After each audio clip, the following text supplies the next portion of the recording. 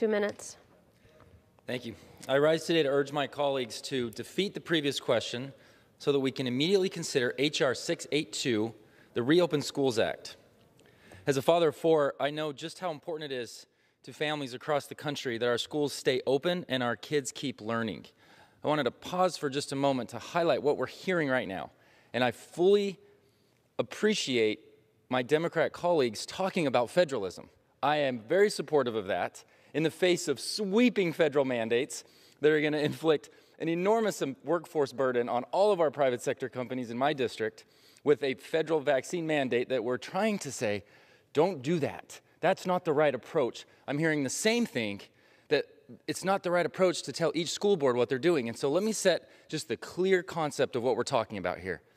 There's federal money involved. We want school boards to make decisions. I've even incorporated it into my speech that I'll share in a minute.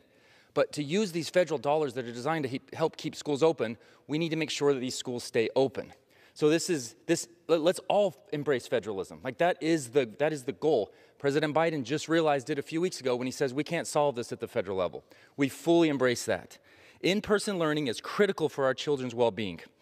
From mental health to reading and math skills, American students are struggling.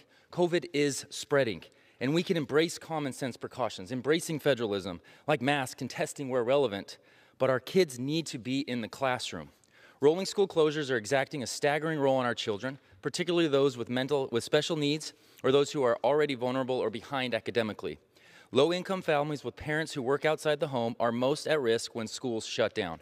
Moms and dads face a race to find makeshift childcare just to be able to go to work and feed their families, and vulnerable kids fall further and further behind on their schoolwork. We cannot fail these students. Congress allocated $54.3 billion for the Elementary and Secondary School Emergency Relief Fund to help schools reopen and stay open. And those funds must be used to prioritize the expenses that keep schools open. It's expired.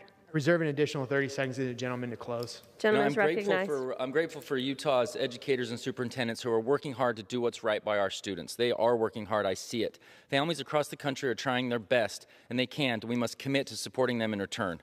A vote for the previous question is a vote for our students and our future. Thank you, and I yield back.